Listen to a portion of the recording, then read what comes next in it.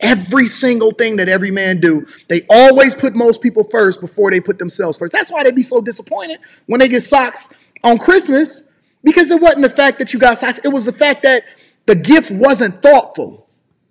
And so because we put everything first, we always trying to figure out how it is that we can put things together. But in reality, at the same time, God is taking them through it.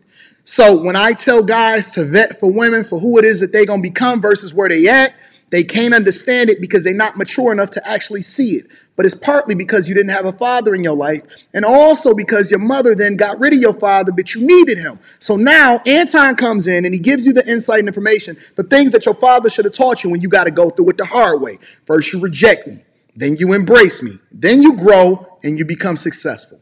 First you reject me, then you embrace me, then you grow and then you become successful. You know why? Because you got to go through the hard lessons that your father was supposed to teach you, but he was rejected. He was rejected. It's the truth. It's the truth. It's the God honest truth. Success. I want to break you. I want to break you today. I want to break everything within you and your mindset that you thought made sense of what it took in order to be successful, especially with regard to relationships and marriage. Your love language don't matter. It never did. It never did. And when you go in, and let me give you the blueprint for what it is that you need to go into and do in order to understand what your threshold for pain and why I'm saying that. Is because at some point, everybody in a relationship is going to become something different than what you thought that they were. Because the picture that you painted in your mind was based off of what you dated. Dating is bad. It's horrible. And dating doesn't start until you actually get in a relationship, because that's what it takes in order to continue to endure. That's what it takes in order to keep the flames, in order to keep the sparks, in order to understand, in order to get through it. And because you got so many layers of presentation in the dating phase, what happens is you never really get to see who that person truly is. You don't get to see how they treat their parents. You don't get to see how whether or not they can hold down a job. You don't really get to understand the traumas and the problems and the issues and the life circumstances that's affecting the decisions that they make in a day. You don't get to understand that they holding on to the job because they seen their father get laid off and they didn't like how it affected their family when they was younger. And because you never understood it, the only thing that you asked them was what he did for a living in order to understand whether or not he made six figures. But in reality, the talent that that man has, he's supposed to be a millionaire. But you can't nurse him through it, and you can't be there with him as he goes through that journey, because the only thing that you're doing is working on the six figures. I want a six-figure man. The reality is that the thing that God had for you, you fumbled it because you never held down what that man was before he became six figures. And so that man is really a millionaire, and you're going to regret it, and the man that you should have married. And when you think about going back on the times and all of this reflection that you got going on in your life, you will never admit it to me, but secretly within yourself, you hurt. Similar to the email that I got. She hurt. She's a good woman. I'm not going to even cap. She's a good woman. Most of the women that I've dealt with in my lifetime, they were good women. I've never been in a situation where I've been hurt by a woman, contrary to what these women want to think. Been married since I was 22 years old, been in a great space, phenomenal space, both parents. Everything in my life has been really awesome as far as the lessons that I got in order to really become the man that I'm supposed to be today.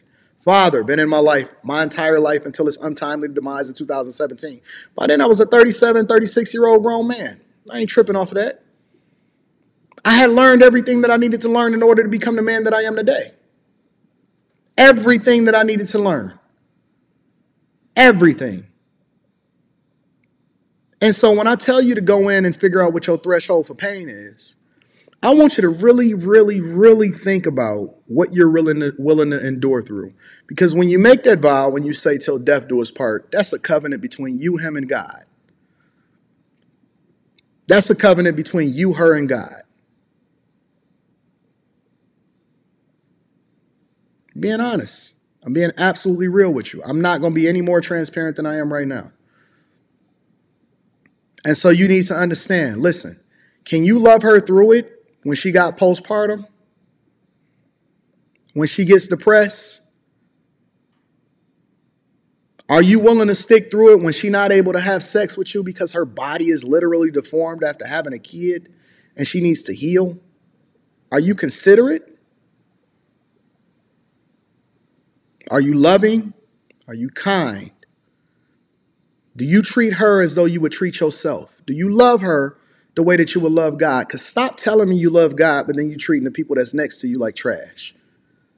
Because the covenant that you have, especially in the New Testament, that covers all. You need to love your neighbor, which is literally your spouse. It's your kids. It's the people. It's your friends. It's your family. And it don't mean that they're not going to do you wrong or y'all not going to go through stuff. But are you understanding? Are you kind? Would you treat Jesus Christ himself, if you knew he was standing right there in front of you, like that?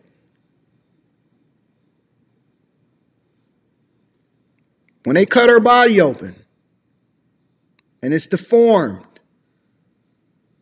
or if she pick up a little bit of weight, or she got thyroid issues, or she's revisiting some childhood traumas that she never really got over because her daddy did her dirty and she never wanted to tell that story, but now she feels vulnerable enough to tell you. Are you considerate? I know a lot. Come on, man, listen. If we gonna have this real conversation, let's have this real conversation. She could be sick as a dog with a fever. Nigga, you still want to hump on her back. That's not love. That's not love. I'm telling you the truth. That's not love. It's not love. By any means necessary, I got to get my nut off. Can you see him through it? When he don't understand why he feel what he feel. When he trying to figure out what he going to do with his life because he made a decision from a career perspective, expecting to take care of you for the rest of his life. But now he got other goals and ambitions, and he's going to have to take 2 steps forward in order to take, or 2 steps back in order to take 10 steps forward. Are you willing to ride that journey with him, or you only want to see him at the end of the finish line? Because don't come back. Don't come back. Are you down to the end? Are you a down-ass chick? Are you down? Because we don't necessarily need you to tell us what we supposed to do. We know what we supposed to do. I'm just trying to figure out if you're going to ride this ride with me. Are you only there when the ride is outside of the water, or are you there when it seems like we're going to drown? Are you down to drown together? Because I'm going to be honest with you. It's a glorious, glorious time when you're down there in the mire. When you look back at the fact that, and I share my own personal life details. I wish I had that budget. Hey, Rita. I don't know if she could hear me. She in there with the door closed. She has sent me my old budget of when I was getting paid in 2008, and that shit was so sad. It was such a sad budget, I didn't even want to see it. It almost gave me PTSD.